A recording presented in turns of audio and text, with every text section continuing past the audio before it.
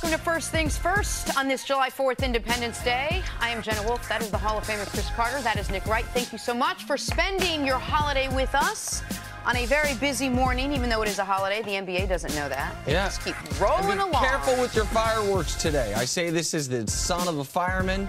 Spent many a 4th of July watching these guys go out, put out fires, roof fires. Be careful with your fireworks. Have a good time. You know what? Also, as a juvenile delinquent, set a lot of stuff on fire. Wait, you or me? You. Okay, this is true. Sometimes I was putting out fires I set, but that doesn't matter. The point is, be careful today and have a good day. Yeah, I'm more concerned about my outfit. Thank you, Christine. Wardrobe. Dawn on my makeup. First time, Dawn. See, let's do this. got a little I'm ready white, for you a got show. some red, I got a little blue. We you did were it very saying nice. This, Nah, that's okay. My brother's a plastic surgeon. There's always a bunch of firework accidents that happen on this day. Like JPP. JPP. He had to get his hand put back together. Exactly. Absolutely right. Agreed. You want me to start the show? Yes, That's what the people are here for. Let's do it. Let's do that. We'll start in the NBA, where we are learning more about the one-year deal that sent DeMarcus Cousins to the Warriors. Or in other words, the best got better. According to a report, the Lakers could have had him for a similar price, similar deal, but they politely declined. Thank you, no thank you, opting to sign free agent veterans like Lance Stevenson and Rajon Rondo instead. CC, what do you think? Did the Lakers make a mistake passing on Boogie Cousins? I don't think they made a mistake. I think the Lakers, they've been going about this the right way. And we as basketball fans have to make sure that we just don't, because you mentioned the Warriors. You can't make every move with the Warriors in mind as far as, oh, this is going to get us closer to the Warriors, because if you do that, you can make a lot of mistakes. This is not the offseason that they just have to get everything right. Magic Johnson has said it's going to be patience. All right, it started off last year with the draft class. Ball, Kuzma, they got that part right. They made it through the season. They got some great experience. They have the biggest free agent acquisition that they've gotten since, I mean, Shaq? I mean, and Shaq was a trade. Like, you could argue biggest free agent acquisition ever, but biggest player acquisition in line with acquiring Wilt, Kareem, Shaq, now LeBron. LeBron has said, he matched Magic Johnson. What he said, it's going to take some patience. LeBron realizes that when he went back to Cleveland, it was going to take patience. They ended up getting to the finals the first year. Didn't expect that. So you can make some bad mistakes by trying to go out. And I know, is it a mistake if they don't sign him? No. But is it a mistake if they don't sign him, then he goes to the Warriors? And you're like, if he didn't go to the Warriors, this definitely wouldn't be our lead question. But I don't feel as if they made a mistake, because long term, you can rent certain players. But Boogie Cousins, knowing he's only going to be there for part of the season, knowing you have a very, very young roster that is still trying to form itself, to me, Boogie is not the guy that I'm going to take a chance on around all those younger players, knowing that you're going to lose him. Now, with him going to Golden State, they could get a Boogie next season to a long-term contract with LeBron, and we can see if he's healthy. We can see if he can follow up that second year of not being a distraction to his team the way he was this year for the Pelicans, being a stellar teammate. So I believe that they did the right thing staying off of Boogie on a one-year deal. So the one-year deal is the key part here, because when we talked about this before Boogie signed with the Warriors, and I was all tied up in knots about whether or not the Lakers should pursue him, the reason that I ultimately said I don't know is I wouldn't have wanted Boogie on a 3 or 4 year deal, and I wouldn't have wanted Boogie on a 1 year deal. If he would have taken the two, by the way, the deal the Pelicans offered him after the injury during the season, 2 years, $20 million a season, that to me was the Goldilocks zone. That to me was the perfect zone, because a multi-year deal. Now, Nick, this was before injury. No, this was post-injury, before free agency. Because most people could see, okay, well, maybe if it's before the injury. No, this was after. He was still looking for a max deal. Exactly. It was after the injury, but before free agency opened, that the Pelicans offered him that deal. So why does 2 years make more sense to me than 1? Because I would have significant concerns if I sign Boogie Cousins to a 1-year deal, knowing that he's not going to be healthy until around Christmas, that also knowing that he is going to want to go out and prove he is a max player. The only team that I think can take him on this deal, a 1-year deal, and feel great about it is Golden State because, A, they don't need him. B, he knows he is sacrificing touches and money and opportunity just to get a ring and to prove himself. There's one other team I'd like to add to that list because I believe he could have gone to Boston. On a one-year deal? Well, they definitely reached out to him. Mm-hmm. They had communication with him. But when you look at Boston's roster, Kyrie will be coming back. Gordon Hayward will be coming back. They've had a great deal of patience. Gordon got hurt last year. So it's a roster with a number of talented players so he could take his. They fill the bill as far as you could take your time in coming back for 1 year. I just mean the concern that when you get Boogie back, if he doesn't have the long-term security, is he instantly going to try to prove to everyone, I'm still 25-12, run it through me? When he goes to Golden State, he knows that's not the way their offense is going to run. He makes that sacrifice. I didn't like Boogie going to Golden State for a lot of reasons. That doesn't mean he was a perfect fit at that contract for every team. And I have to remind people, LeBron just last year had to go through how many stops and starts of the season, right? Oh, yeah. You do this trade, and then IT's not healthy, and then he is healthy, and you do that trade. LeBron's going to play amongst guys he's never played with, totally new roster. And if you have Boogie coming in, by the way, the Lakers also on a one-year deal wouldn't have the ability to go over the cap to re-sign him. So it would be a rental for a half a season, and to have, all right, LeBron's getting used to playing with Ingram or whomever, and now Boogie comes in. Like that, I wouldn't have hated the deal had they done it, but I understand why they said it's not the perfect And Nick, fit. you would. What's your thought on Boogie and his question marks as far as his personality being drastically different than the personality of Rondo and Lance and their influence in this locker room on these younger players? Listen, I think that it's one thing. If Lance is going to be the ninth man on the roster, I think the ninth man can only have so much influence. I think Rondo is brought in because he has remade his image in the last 2 years and because they think he can be a good insurance policy for Lonzo. Boogie is considered and is one of the 15 best players in the league. The influence he has is so much greater from a positive or negative standpoint than the other young guys. So I don't fully buy the 1 year reason why the Lakers wouldn't want Boogie, just because they did bring Lance and Rondo in for 1 year. So if LeBron's looking for a team that's going to stay for a while, he's going to have to rely on the young guys. But my question to you is how much, and you brought this up, how much is LeBron's influence now on bringing players in? How much is LeBron consulted with on who's going to come in? How much does this kind of, have the feel that maybe LeBron had his hands on the desire not to play with a guy like Boogie Cousins? No, I think it's so easy to be able to blame. We've seen this wherever LeBron went, that he was getting blamed as far as the move. We have to understand that the man who's making the basketball moves has a better resume than LeBron James, and it's Magic Johnson.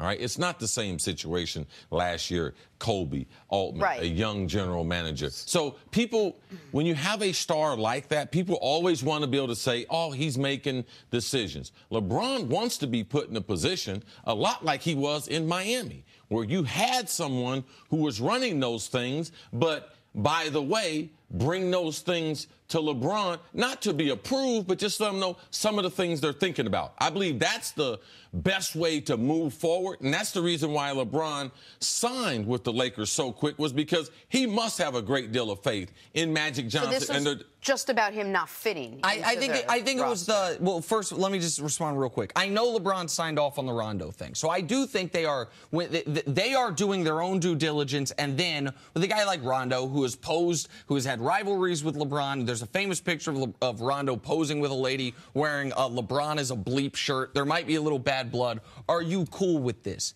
But as far as the fit, I do think it's also important to know it is easier for the Lakers to have Boogie Cousins on this team in 2 or 3 or 4 years without him being on the team next year on a 1-year deal. Yes. You can do a sign and trade. If you do sign him, you can. The chance of you getting him back are really slim. Especially if they believe they are going to get Kawhi. And the Lakers' #1 objective this offseason was to get LeBron. They got that, and while we all just found out they had it locked in a couple days ago, it seems like the Lakers were very confident they have had this locked in for some time. Every move since then has been about making sure they can get Kawhi Leonard. And with what CC's reported about Kawhi not feeling like super teams are the thing in the NBA, yes, they also have to do the math of, does adding Boogie make Kawhi more likely to want to be a Los Angeles Clipper rather than a Los Angeles Laker? That's a real question right there. And I believe that Kawhi would go away from the attention. All right, he would go away from the circus atmosphere. He doesn't mind playing with LeBron, doesn't mind playing for the Lakers, but he doesn't want it to be a circus. He doesn't want to have, okay, we're trying to acquire all these. But Kawhi believes he's the best player in the world. He would love to play with LeBron and just go at the rest of the league. And I think the league believes that Boogie Cousins on a 1-year, $5 to $8 million deal would be a disgruntled player, would feel like he got screwed over by injury. Mm-hmm. So theoretically, if you're going to get the perfect version of Boogie, even for only half a season, of course that's worth $6 million. But not if he is going to be a disruption. The Warriors, and not if you're not going to be able to sign him long term. The Warriors feel like I'm not reporting this. I believe the Warriors feel like there's no downside here. This is the type of money that Aaron Baines gets. If it doesn't work, we can cut him. Come in when you come in, play when you're ready to play. And we don't need you. Right. Like the Lakers would be relying on Boogie when he comes back to be a very quality player. All right, we're going to take a break now. Coming up, let's talk some football on the other side. Are the Dallas Cowboys contenders? According to Pro Football Focus, they are. That's next on a July 4th edition of First Things First. Catch baseball's biggest stars for an unforgettable show from the nation's capital, the MLB All-Star Game on July 17th, only on Fox, or stream it live on the Fox Sports app. And here's the best part. We will be there live. Yep. In our show. Monday and Tuesday. Yeah. Live in D.C. Come say hi. All right, we're going to get to the Cowboys in a second. But first, Jordan Bell with the sick putback dunk. Summer League action. Very athletic. As you see, what would he do for the Warriors? This is the kind of stuff he can do. Putbacks, play energy on the defensive end. Very good athlete. He loves these off the backboard dunks. Remember, he threw one to himself in Summer League day before yesterday. Didn't get it. This one by a teammate. Yeah, he prefers it from someone else. More NBA Summer League. Trae Young coming off a rough start. Beautiful floater over 2 defenders, but another rough outing for Trae Young. Nick, that's your guy, bro. Last night. Listen, it's Summer League. His first couple games. He was better in Game 2 than he was in Game 1. Not by much. I would say by quite a bit. He was 1 of 5 from 3 as opposed to 1 of 11 from 3. Already made one. On to the World Cup. Yuri Mina of Colombia with a header in stoppage time to tie this game with England. Mina is a tremendous defensive player. He's come up big in this whole World Cup. He scored a couple goals on set pieces like this, corner kicks. Tallest athlete that they have on the team. Nice leaper in the back there, Nick. You thought Colombia might be able to steal this. They didn't have their best player, James Rodriguez. But England would not be denied. Eric Dyer with the penalty kick goal to send England to the quarterfinals, where they will face Sweden. Love football. All right, I must admit, yesterday I was a little annoyed with Jenna Wolf because she was bragging that her team was the one still left, but they just hadn't played their round of 16 game And then what happened? But then England advanced. So my team knocked out in the quarters Mexico. England keeps going. And, by the way, with Spain being out of the tournament, England all of a sudden... A lot of people talking about brackets opened up for England quite a bit here. Another penalty kick shootout in the quarters. England keeps it moving. Thanks, Nick. No problem. Moving on to our version of football. NFL season just months away. A lot of eyes on the Dallas Cowboys, looking for a bounce-back season after failing to reach the playoffs in 2018. According to Pro Football Focus, they should have the roster to do it.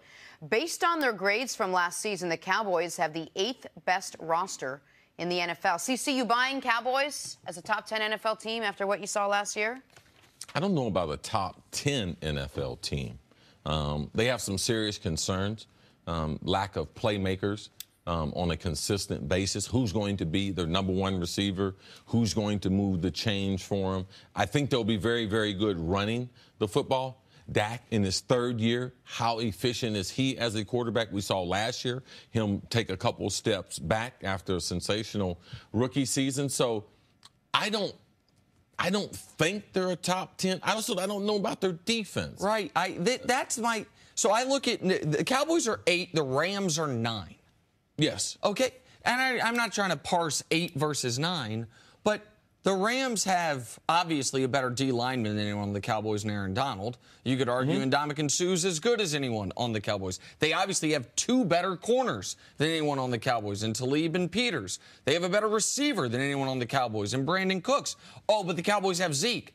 The Rams got Todd Gurley. Right. And so it is the Cowboys have the number 1 offensive line and arguably the number 1 running back, but is that enough to raise your team to a top 10 status? I don't know about that. Well, this is the thing I would be concerned with. If you tell me, Chris, you can have one of these teams over Dallas, and which team would go the furthest as far as the playoffs?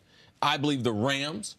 These are all teams behind them that you're talking about. Go ahead. I believe that their roster might be better based on PFF, what they're saying. I can stick with that. But the Rams, the Jags are number 10. I would take the Jags, and their playoff chance is better. Seattle, not necessarily their playoff, but if you tell me the regular season, I would take Seattle. And if you tell me you're going to give me Aaron Rodgers, I don't care who's with him.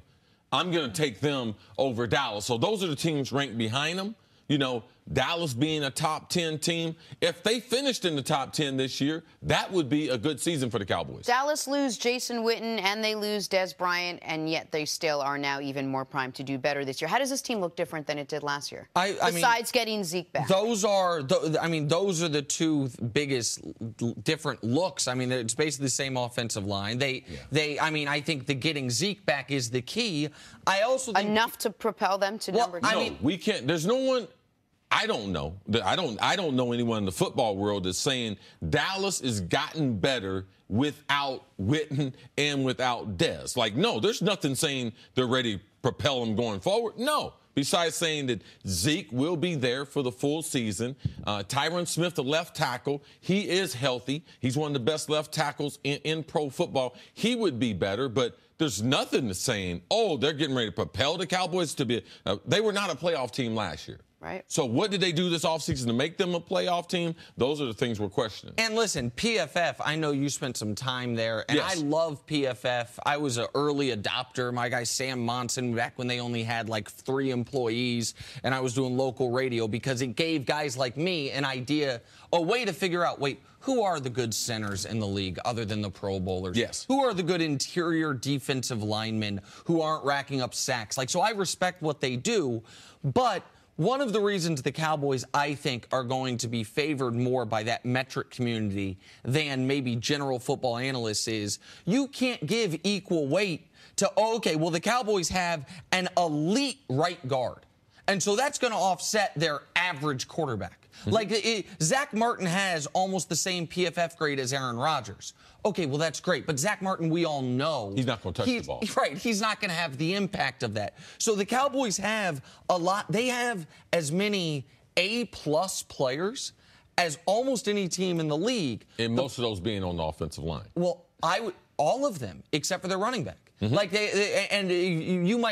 people might call DeMarcus Lawrence an A-plus player. I would maybe have him a little bit lower. PFF loves DeMarcus Lawrence, got him as a 94 out of 100. But they don't have, I'd rather have my great players almost diversified. Sure. You know what I mean? Spread out. And that's what the Cowboys don't have. PFF was also much higher on Dak Prescott than I think a lot of media folk were last year. And I think they rank him higher as being a bigger factor and focus. Him, for sure. Jason Garrett, are those 2 components where we're going to have to look at? Right. Well, one thing that PFF, they're not taking into consideration when we're watching the games, Zeke's out of the lineup.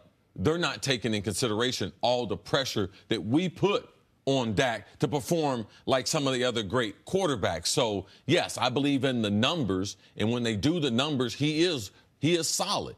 But in year number 3, he can't play that way. He's got to play a lot better because they have less. You miss Witten's not there. Dez is not there. Terrence Williams got to play better football. They have him ranked, I think, as a 53 ranked player. You can't be that and be sometimes going to be the number 1 guy and definitely their number 2 wide receiver. And what the Cowboys have going against them is the team that's number 1 on this list, and the team that's going to be number 1 on most people's list is in their division. in Philadelphia. And so if you have a team that seems to be as solid as Philly is on both sides of the ball with an amazing quarterback and a damn good backup, and all of a sudden, okay, so now instead of competing with 4 teams to win your division, which I know is their goal going into the year, and I can't discount them from that, what you're really doing is you're competing with the rest of the NFC for one of 2 wildcard spots. You're competing with the tougher conference for one of the 2 wildcard spots. You can't sneak into the playoffs out of the NFC East when Carson Wentz is there. And so how can, and we already know the NFC is the tougher of the 2 conferences. PFF's got an 8th in football, but 5th in the NFC, which speaks to the depth of power in that conference. All right, let's take a break. Back to basketball on the other side. Coming up, are the Sixers now emerging as the favorites to land Kawhi? That is next. First things first. Oh, we getting a little history in on the show? Yeah. Oh, now I got my 2 passions colliding: American history and sports. We do those little vignettes every day. God, you're so not a nerd. You're really not. Listen, I like to be as Cece would say, a learned person. I wish I knew more about world history, but American history is kind of my area of study. That's cool. Happy 4th of July, everybody. Happy 4th of July, everyone. Thanks for spending your 4th with us here on First Things First. Music's still going. I'm feeling emotional. It's all good. Time for some stories to start your morning. Music changed. We need to move on. Brought to you by the unexpected energy of ExxonMobil. Tough news. Toot that thing out, make that money. Oh, excuse me. Tough news for the New England Patriots. Wide receiver Julian Edelman lost his appeal and will serve his full 4-game suspension for performance-enhancing drugs. CC, how much will the Patriots miss Edelman in the early going? Oh, they're going to miss him? Man, you do the crime, you got to do the time. Man, they ain't letting those, especially performance-enhancing drugs. When was the last time we seen one of these overturned? And they need him. His career, this is a big year in his career. Injured last season. Gronk might be his last year. Yep. I think, man, it could be a lot of faces in New England. This is their last season. And this is a missed opportunity for Edelman. Cooks is gone. Amendola is gone. And so I'm not surprised at all that this suspension got upheld. To Chris's point, you sometimes see the street drug suspensions reduced. You very rarely see the PED suspensions reduced. All right, to the NBA now. The Wizards are expected to sign Dwight Howard to a 1-year deal. Howard averaged over 16 points and 12 rebounds for the Hornets last season. Say that again, Jenna. What do you average for the Hornets? I'm telling you. 16 points, 12 rebounds. Oh, okay. You all right with that? Yeah, absolutely. Nick, how much can Dwight help the Wizards? He's better than Marcin Gortat.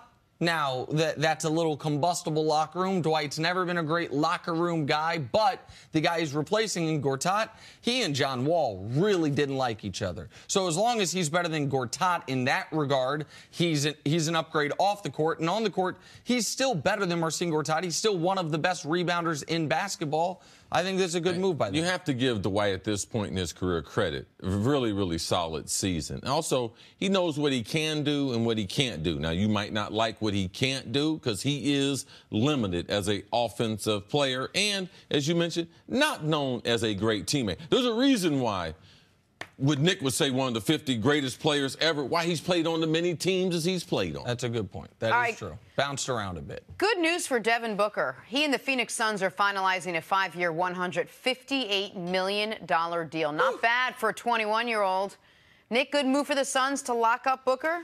I think it is a good move. I know that there are some Phoenix fans a little trepidatious about this. They saw Andrew Wiggins after year 3 average 24 points. He got this contract, and now that looks like the worst contract in basketball. Year 3 for Booker, he averaged 25 points. He gets the contract, but I think Booker's a special player. I think he was a steal in the draft, and you got to lock these types of guys up. Phoenix fans, you should be worried if they move the goal. If they move it up to like 15 feet off the ground, as long as they keep it where it is right now, man, this kid can flat out play. Since the first day he came to Kentucky, the coaches told me, man, we got a really special player. He was only 17 then. So now he hits free agency. He could hit free agency at 22. You have to be able to lock him up. You can't teach what he has. It's not his jumper. It's his work ethic. All right, finally, the Sixers remain a suitor for the services of Kawhi Leonard, even though it was reported Kawhi only wants to play in Los Angeles. According to reports, Philly is the team that can put together the best trade package for Kawhi. CeCe, should the Sixers even try and trade for Kawhi, knowing what we know and where he really only wants to play? No, if you watched me on TV yesterday, if you heard me say anything about Kawhi, if you know, man, Kawhi Leonard is not playing basketball outside of what is it, 90210? Okay, well, that's a Beverly Hills area code. Okay. Yeah, one of those, the greater Los Angeles metropolitan area. No, he spent most of his life in the San Diego area. He likes it. He realizes at this point in his career, it's probably the only time that he can take control to get to Los Angeles. He wants Los Angeles. Wants to play basketball there. Does not want to play a half a season, 2 weeks, or 2 games anywhere else. There's nothing against Philadelphia, Boston, or any of these other places that all have inquired about Kawhi. Kawhi has been straightforward in telling these teams and also the players, anyone who tried to communicate from LeBron James's camp to Kawhi. Kawhi let them know. Anyone from Paul George's camp who tried to talk to him or any of the other big stars out there, because a lot of them reached out to Kawhi, Kawhi let them know that I'm trying to play in Los Angeles. It wouldn't do you any good to trade for me if you're not in Los Angeles. There's been a report that if Kawhi isn't traded, he could threaten to sit out the entire season. If he is traded to a non-Los Angeles team, do you believe that situation still applies? That he would threaten you, trade for you. He can't control where he's traded to, but if he were traded to Philly or Miami or Boston, would that threat to not play still apply? That's San Antonio. If San Antonio and Greg Popovich are taking Kawhi in his group serious, they wouldn't trade him anywhere else, because the other teams also know, man, I can't trade him when a guy said that he's not going to play anywhere but Los Angeles. So you're not going to get the best package. And San Antonio knows. So there's too much information. There's been too much communication as far as what he wants to do. And, Kawhi's got one of them strange injuries. Them things could linger on. The player could be like, I don't know. He might, something had a setback. Right. Which is not something I love. I don't love. I haven't. There's some things about how Kawhi's done this I don't love, but as C would say, how I feel about it, I can tell the audience how I feel about it, but it doesn't really matter to the situation. Doesn't impact the reality of the situation. And if he's so dead set on not playing in LA, on only playing in LA for the Clippers or the Lakers, yes, if the Spurs don't trade him, he could sit out. But he could do something that you haven't mentioned, like if he is traded, a trade doesn't go through till a guy passes a physical. Oh. And Kawhi could just not show up. Like, and his physical is an important one. Sometimes the physical is just, it's something you just have to do, but everyone's healthy involved. Kawhi could just not show up. Like, now, a lot of people are going to hear this and not like it, think it's not honoring the contract. Go ahead, Jenna. I'm one of those people, Nick. Absolutely. And I'm one of the people Play out the year. You want to go to L.A., go to L.A. when you can. But it shouldn't be against the Spurs to not get everything you can for him now. Listen, I tend to agree with you. It's every side for himself. If Kawhi's doing what's best for Kawhi, the Spurs should do what's best for the Spurs. What's best for the Spurs is not to trade him anywhere else but Los Angeles. Why? They can get more for him somewhere else. That's better for the Spurs. No, they can't. No, that's just on paper, Jenna. The 76ers are not going to offer him a better offer than the Lakers. But that's only because of his stance that he only wants to play for the Lakers. Yeah, you can't go into it looking at absent of the information. Of course. And all these teams have the information. The 76ers are not going to give them more than Magic Johnson and the Lakers. But it's still up to the Spurs to decide where. It's up to them to decide where they want to trade him for whatever reason. Even if it's to get him out of the West, they have the right to choose where he goes. We're in a situation, and I think, oddly enough, your guy Danny Ainge is the best example of it, that the teams will be as cutthroat as possible. Isaiah Thomas. Oh, no one says anything about them. Plays through the injury. Yeah. Plays through his sister's tragic death. Yeah, then they got rid of him. Rid of him, and now what's he going to get in Orlando? Some mid-level deal. So I do understand from a player's perspective why the feeling would be, if they can be that cutthroat, I can be this cutthroat. I do think at some point we have to decide if these contracts are actual contracts or if we can just rip them up. Thank you. That's what I... No, either honor it or don't honor it. But if you're not going to honor it, then let's not... I get the frustration. I'm going to tell you guys, I've been covering sports a long time, a lot longer than both of you. We're going to always be talking about ownership and what they do, and we don't even act like it's no big deal. Oh, see. They cut guys and tear up their contract. There ain't no honor, no contract with no owner. So a player, very seldom does he get this stronghold over an organization, and San Antonio would be foolish. R.C. Buford, you would be a fool. Pop, You would be a fool to trade Kawhi somewhere else besides Los Angeles. Listen, when you're talking about ownership ripping up contracts, we're going to talk about Odell in a second. This is one of the reasons in football where ownership does rip up contracts all the time. I always support the player holding out. In basketball, where the contracts are guaranteed and they don't get ripped up, the guys get their money no matter what, it's a little bit different. But on this specific point, just real quick, on Philly, yes, Philly has the most assets. Philly has an unprotected pick from Miami in 2021. 2021 could be the double draft, the year the high school kids are available. Right. And, like, Philly has Saric, who is a perfect Spur. Fultz, if the Spurs like him. So do they have more than the Lakers have to offer? Well, they have at least equal, and maybe the Lakers are being stingy with what they want to offer. But the point I think that has to be understood is Philly knows what we know, which is that it's not necessarily even a one-year rental for Kawhi. It's that you can try to execute this trade. Kawhi does have the power to make it to where the trade gets voided. And you can dislike that he would do that. I can think that's probably not the best way to go about it. But if he's going to do this, then it's Clippers, Lakers. And we can talk about which of those two teams have the better assets. But the idea that Philly can make the best offer, I think there is no reality that exists where they will make the best offer because they know what Chris knows. They know what we've been talking about. All right, let's leave it there. Giants wide receiver Odell Beckham Jr. is working out and playing a little football. In any other season, that's not news. But this offseason, OBJ waiting for a new contract, hoping to show the world his ankle is fully healed. It's news. Beckham missed all but 4 games last year with the injury, but check him out, working out. This was him working on his game in a uniform last year. But he did, in working out, look like he was getting back to his old form. CC, how optimistic? And there it is. Watch Cutting, this catch. Moving. Looks like he's not hampered by anything that held him back last year. How optimistic, Chris, are you for Odell to return to form? Before Chris answers that question, can I make one observation? Because that went out on Twitter yesterday. Chris Carter, the only person in the world that saw that clip, and his response was, love the way you broke off the top of the route.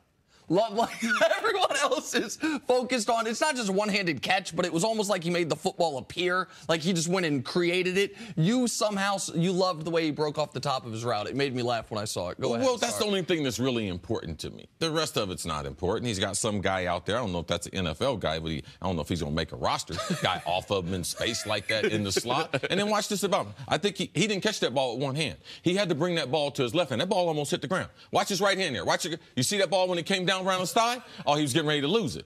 And that's probably not a catch. Even if he can make it, he's going to be making it in NFL games. But the routes, he's a special player. He's a special player. You can't bump him. You can't guard him one-on-one. He's very, very smart. He can play any of the 3 wide receiver positions. He loves playing football. He loves working out. So I'm looking forward to seeing him play again. Last year, the injury, it robbed us of seeing one of the greatest wide receivers and continuing what he had done in his first 3 years. He's continuing one of the great legacies that we've seen in the wide receivers as young guys come in, are very dominant. And that's where he is right now. I believe he will be back at the top of his game. And I believe that their offensive staff and their ability to get Barkley the football will only enhance what we've seen with Odell. All right, let me ask you a Odell question on the X's and O's type of stuff, because you always talk about his route running and how precise it is, how good he is with his hands. Hands, not catching the football, I'm talking about hands off the line of scrimmage, things like that. The more technical stuff that you see that we tend not to. Everyone else thinks of the catch against Brandon Carr on Sunday Night Football, the amazing catches we run in the highlights. But his biggest weakness as a wide receiver, it's not injuries, it's not route running, obviously. It's actually drops on easy passes. Yeah, it's focus. Typically, when you have that type of skill, it would be like a guy shooting contested jumpers at 43%, but wide open jump shots, he's only shooting at 3-point. He's only shooting 33%, because in those he doesn't focus. He's not locked in. And that's what Odell, he takes it for granted that he's going to catch it because his hands are so good. Sometimes, as a very good player, you don't play the game at the speed the other players are playing at. You play the speed a frame or two ahead of where they are. So a lot of times, instead of focusing on the football, you're already looking over your shoulder, ready to make the next move. And this is what you see with wide receivers. As they get older, as they get into their mid to late 20s, you see their focus get a little bit more intense. And that's just a part about learning to be a great wide receiver. And he's very, very close, but every once in a while you'll see the easy drop. I want to follow up real quick. I remember, I apologize to date you and date myself a bit, but I have very few memories of you with the Eagles. But you and I have talked. I know all Chris Carter does is catch touchdowns, but drops were never an issue for you in your NFL career, correct? From your rookie year, you never had a drops issue? No. Okay. You were the caliber of player, obviously, of Odell, and the spectacular catches. Why do you think for you or Jerry, guys who also had the spectacular catch ability, that focus wasn't a problem? The guys that don't have drop issues, Fitzy, right? Larry Fitzgerald is a guy that's never really had a drops issues that I can remember. Why, for those guys, was that not a problem early in their careers? I think if you look at those other players, the reason why it's not an issue because those players are less emotional. You see them during the game stay at one level. That's one thing that I'm a lot like Michael Irvin, but I tried to be a lot more like Jerry Rice and stay level-headed and stay smooth and cool through the game. Sometimes that was hard for me to be able to do. And when you get distracted or you get involved in other things that can take your focus off of catching the football, it's very hard to catch the football in an NFL game. Not only is it hard to catch the ball, but, man, I'm not ashamed to tell you, man, you're afraid to get hurt. Every time that ball's in the air, you can get hurt. Now, either how many yards can I get? Who's closest to me? Can I get yards after the catch? All those things creep into your mind. So younger receivers, as we see in their first 5 years in the league, their focus tends to change once they go beyond that. And I believe Odell will do the same thing. All right, speaking of pass catcher that's not young anymore, Rob Gronkowski. Can he bounce back after considering retirement? That's next on First Things First. Nobody happier for the NFL season to get underway more than Rob Gronkowski. The rumor mill spinning the last few months about his possible retirement, about his frustration with his head coach, about his contract extension. Coming off the Super Bowl loss, Gronk kept quiet about most of it until he let the team know he was coming back. That being said, he is more than ready for 2018. I'm super excited about the upcoming season, and it's going to be fun. We got another year, another training camp, always a grind. Gotta get yourself through that, and then just excited for the season, man. Just, you know how it goes. Another year down, you know what to expect now. Going to year 9, you know how to do it. So I kind of feel like that's always good to have in the back of your mind. You know how it goes down. You know what to do. So super excited for this year. I just wanted to see where I was at and see how I can get my body feeling, see if I can handle it, endure it again. And I feel like I'm super ready, man. Chris Keeney, we talk so much about the mental aspect of football. When you're contemplating retirement, how hard is it not just come back for next season, but to overcome that and get your mind frame right and then go back in and play and give 100% of yourself? Well, I guess the best way to describe it is by how my favorite head coach, Bill Parcells, used to describe it. And he says, if you're thinking about retirement, you are retired. And I know that's one of those things that people hear and it's cliche, but I actually lived it back in 2015 with the Baltimore Ravens. I was considering whether or not I wanted to come back and play football for an 11th season. And you do everything to get your body in great shape, but ultimately there's a part of that mental edge that you have to go out there and play the game at the highest level. And when you're on that fence about whether or not you're going to play football, that's a bad place to be, because when you're out there on the football field, you have to go 100 miles per hour. Otherwise, you run the risk of putting yourself in harm's way. So I look at what Rob Gronkowski has been saying all offseason, and it's easy to understand why he felt the way he did after the Super Bowl, just because you know that the New England Patriots are usually playing into January, if not in the Super Bowl in February. So it's a lot of football. It's a month more of football every single season, and Bill Belichick has some of the toughest practices in the NFL. So to get your mind wrapped around getting ready for training camp and the grind that is the NFL regular season, this is one of those things you have to be fully committed to. So that's the one thing I worry about with Rob Gronkowski. Now, it sounds like they're going to work out that contract extension, and I guess that's probably what he's super excited about, because I can guarantee you he's not super excited about going through a Bill Belichick training camp in a few weeks. Go ahead, C. Well, I got a lot of respect for what you're saying. It would be hard for people to understand that little thin edge between, oh, yeah, I want to play, I'm going to make a lot of money, I'm in the limelight, to the type of mentality that most of the 1,800 players that playing. And that means I'll go through him, or her, and their mom regardless. And when you stop having that type of mentality, and that's a mentality that you have to respect, Tom Brady still feels that way. Is accelerated as he is in his career, he don't know how long he's going to play. He still feels that way. I used to tell guys say, Chris, what's the difference between you and the other players? I said, man, I'll hurt a guy. I'll do whatever I got to do. I'll deny myself. I won't eat certain foods. I will get the right amount of rest. I will be in the weight room. I will run my body into the type of conditioning that I'm one of the best in the NFL as far as overall conditioning. When you start losing that, it's hard to play this game. Yep. You can play some other games, and you can do a lot of jobs, but it's hard to play that game. And when you say, when I wake up in the morning, I know what I'm going to put my body through, like, that's an edge an NFL player needs. And if you lose that, then you might as well be retired, like Coach Parcells said. Listen, obviously, guys, when you say in this game compared to other games, obviously NBA guys, this does not apply to them. Ray Allen, it felt like, was retired for 2 years, and people were still like, Ray, will you come play with us? Like, the violence isn't there, and it's just like, okay, can you come out and hit some jump shots for us? Can you come out and do one thing really well, be a specialist? Unless you're a kicker, like, the violence is going to be there, and you ain't no specialist. You're going to be asked to do a whole lot of things on the football field. Here's why I don't worry about Rob Gronkowski. I don't think he was ever actually thinking about retiring. I think he wanted more money, and I think he maybe wanted to play for a different football team. I don't think Rob was ever actually going to go into movies this offseason. I don't think he was ever going to go into wrestling this offseason. I think Rob wanted a new contract. I think Rob wanted the Patriots to show him how valued he is. He might want to do those things down the road, and if I'm wrong, then everything you guys are saying applies. I just think this was more of a contract dispute, more of a Bill Belichick is a pain in my butt dispute than a I don't want to play football situation. This is what I got to respect. I used to feel this way walking to the bathroom in the middle of the night. I couldn't feel my feet for the first 4 or 5 steps. I'm only going to bathroom to urinate, but I have to sit down. Mm-hmm. People don't see that. So when you talk about, I didn't think we think about quitting now. Yeah.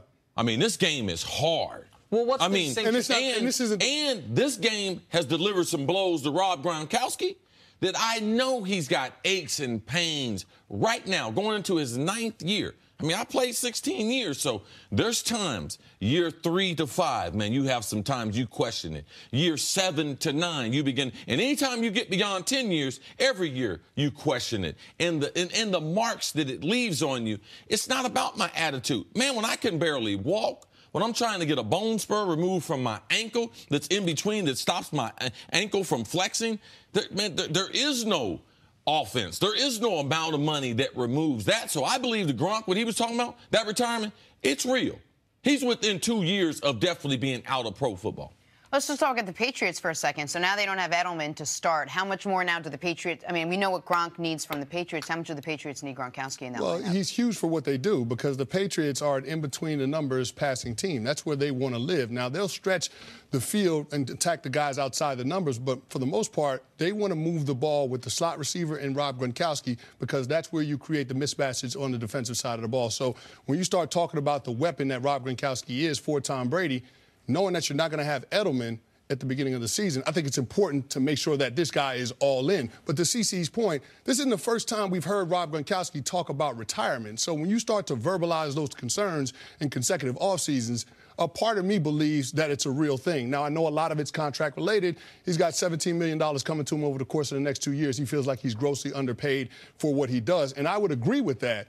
But I don't know if this is the way to go about it. When you start opening the door to saying you're potentially considering retiring, I think that's a dangerous spot for a player to be in because this is a game that you can't play half-hearted. You have to be a savage when you step on that football field. Otherwise, you're going to put yourself in a bad way. All right, so then I have a question for both you guys because it sounds like from what, Chris, you were describing about walking to the bathroom and you just kind of doing the silent church. He's right. Doing the he's amen. Absolutely right. So explain the distinction between what you're saying Bill Parcells is talking about. Mm-hmm. When you're thinking about retirement, you're retired. And what you're describing that every veteran goes through, which is, man, this hurts so much. Yeah, but you begin to ask yourself, how long can I train like this. Because I'm just going to tell you, we're in a window now, 4th of July until the time we get to training camp. You're going to hear stories from guys, I'm bigger, I'm stronger, I'm faster, this is the best I ever felt, I didn't grow 2 inches, I'm Benjamin Buttons, I'm going backwards in age. Like, this is what we see. Okay. So be careful.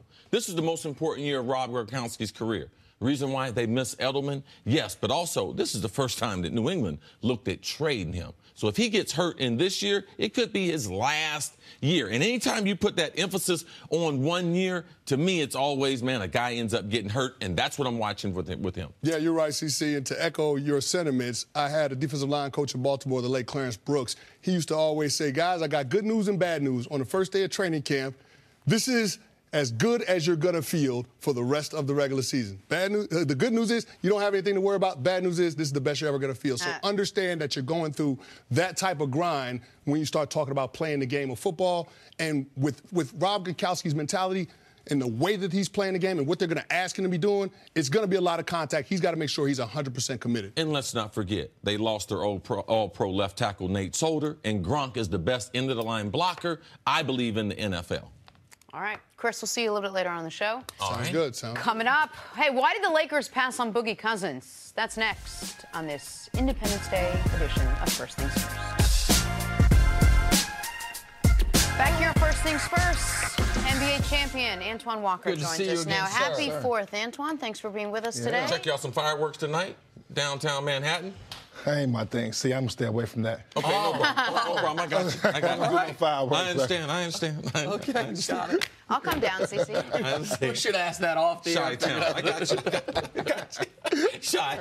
I got you. Antoine, we are still learning more about the 1-year deal that sent DeMarcus Cousins to the Warriors. You know, when that incredible team got even more incredible? Turns out the Lakers could have had him for a similar price, similar deal, but they politely declined. Thanks, no thanks.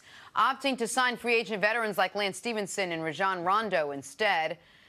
What do you think, Antoine? Did the Lakers make a mistake passing on Boogie Cousins? They made a huge mistake. And the reason why I say that, if you look at the DNA and the history of LeBron James, he's played well. His 2 championships, obviously leaving Kevin Love, who's a stretch 4, center type of guy, but also Chris Bosh. He needs one of those type of guys on his team, and that's what DeMarcus Cousins brings to you on the offensive end. His ability to stretch the floor, be a presence inside. And then you got to look at his career numbers. This is a guy that averaged 21 points a game as a career, but last year, 48 games, 25 points and 13 rebounds. LeBron James needs another star alongside of him. And if you're going to go against Golden State, he would have been a perfect fit for him because he brings toughness. And you got a 1-year deal. You got to think about it. You got a 1-year deal. If it doesn't work, you don't lose anything. If it's going to be $5.3 million, you don't lose much from it. And if you get him with LeBron, LeBron's a great teammate. LeBron can have that type of influence on him that can change him. And if you got the idea you're going to bring in Rajon Rondo, who can be the icing on the cake, Rajon just played with him. Rajon went to the University of Kentucky. Rajon's a guy that can get in his head, that can talk to him, that can get him on the right lift or how to play. And if it doesn't work, you're renting him for a year. You got to try to figure out some pieces to put with LeBron James if you want to win this thing. I agree you have to figure out some pieces to put with LeBron James. My concern, if I'm the Lakers, and Boogie Cousins, pardon me, is does adding Boogie, if they could have added Boogie, make it harder to get Kawhi Leonard and get Kawhi Leonard long term? If what we're hearing from C started this, and now we've heard other people, Shams Charania talked about it on The Herd yesterday, that Kawhi is not necessarily so into the super team thing. It's not that he wouldn't want to play with LeBron, but that he doesn't think that the guy that he compared himself most to or people around him compared himself most to is Russell Westbrook.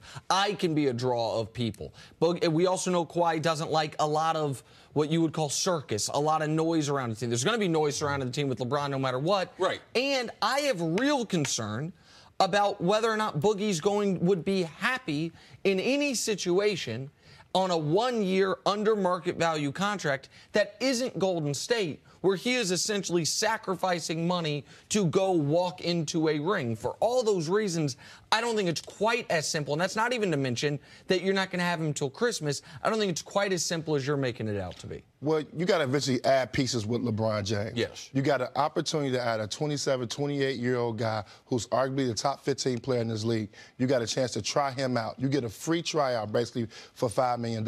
I'm not worried about Kawhi Leonard at this point. Kawhi Leonard is probably next year. But I get to put them with my young core, see if it can fit, see if it can mix. If it don't, it doesn't hurt me. Going into 2019, I still got to put pieces around them. The 2019 class ain't that great. No, but what if the Lakers and their theory was, okay, we'll let him try out with Golden State, because we're not competing with Golden State this year. We got LeBron for 4 years. What about we put him with Cousins in year 19, 20, and 21? Like, compared to season and because you're only going to have him for one season, in that season being abbreviated. Now, I like the fact of having Rondo on the roster, because if Cousins is healthy, Rondo's already on the roster. All I got to do is give him another one-year deal, and I can go out and get Cousins next year after we have seen him come back from that injury. You have to be concerned about that Achilles injury. The only reason why he's on a one-year deal is because of that Achilles injury, and I believe that the Lakers, if you want Boogie, and I do believe that the stretch 4s and 5s, they have helped LeBron, but this is not the most important year as far as competing against Golden State. I believe next year and the year after that will they really have an opportunity. That's why you take the chance, because this is not that important year. You got to see if he can fit in with your young guys right now. If you're not making a trade for Kawhi Leonard, he's a good fit in what you got going on right now, especially if you can add Rondo to the equation. If you can add Rondo, a guy that's just played with him, he was under control. You know, he was under control this year. He wasn't but as he bad. was also, he believed, playing for a max contract. And so you can argue, well, he's going to be in the same situation. I would have this. Well, this is the one thing too. Before about let me put something on this year. People that are around him, not only on the court, it wasn't just a max contract year.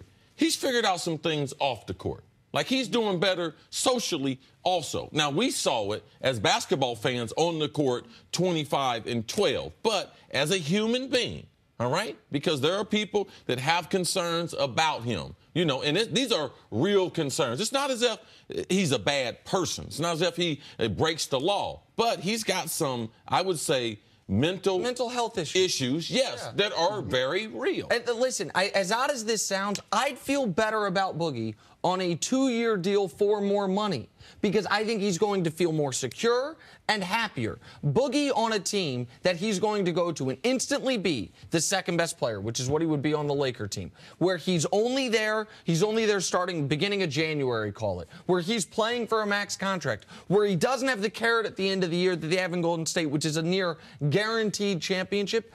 All of that concerns me. Also, the fact that on a 1-year deal, you don't have his bird rights. You can't then go over the cap to bring him back. That concerns me. LeBron and the young players all learning to play together one way, and then Boogie comes back learning to play together another way. I'm not discounting this report. I'm sure there is mostly truth to it. But the timeline of this now, we are now talking about a lot of things that must have happened in a very short window of time. I mean, free agency opened midnight, Saturday night, Sunday morning, depending on how you look at it. Boogie says by 5 a.m. Monday, he's on the phone with the Warriors. We know that he talked with the Pelicans. We know that he was in talks with Dallas and with Washington, even if they didn't make an official offer. Right. And now supposedly this is what I don't understand. Boogie claims he had no offers, but he turned the Lakers. He wanted to go there, and the timeline of this is all very quick in a 36-hour period. I think out of respect, I think New Orleans offered him a deal. I believe they offered him a deal at 12:01. I went through free agency. You get phone calls from 12:01 to 12:30. 6 teams, they may have interest, they may have money for you. When my free agency year, nobody had money. They told me, you can sign for the mid-level. I'm averaging 20 and 10. I don't want the mid-level. But I know they offered him some money. Now it's his decision whether or not to take. I think he felt insulted. I think he thought New Orleans was going to pay him the max. And I think he was trying to do whatever he can to burn New Orleans. And he looked out for self a little bit by trying to play for a championship. Well, that's the other part of this. And we saw that New Orleans offered him before free agency 2 years, $40 million.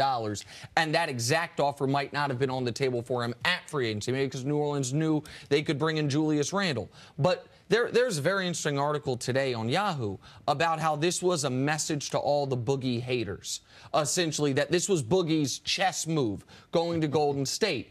Okay, and whether you consider this chess or checkers and whether you think Boogie's haters are legitimate or not, there is some validity to me that Boogie understood the shock waves it would send through the league. I'm going to Golden State. I'm going for them for just a little more than Kayvon Looney money. See how everyone feels. Yeah, but he's not going to put up big numbers at Golden State. We all know that.